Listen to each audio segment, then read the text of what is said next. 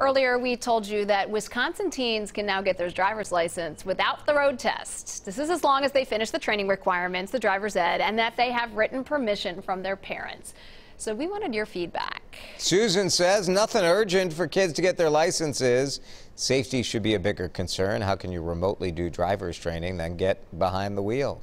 Gwen says renewing a license for an experienced driver, fine. Allowing someone with no experience full driving privileges with no test is dangerous. And Holly says here comes higher insurance rates. Yeah, I was wondering about that too. You know, that's going to be asked when that child gets added onto the policy. Everybody's going to get higher premiums. Ugh.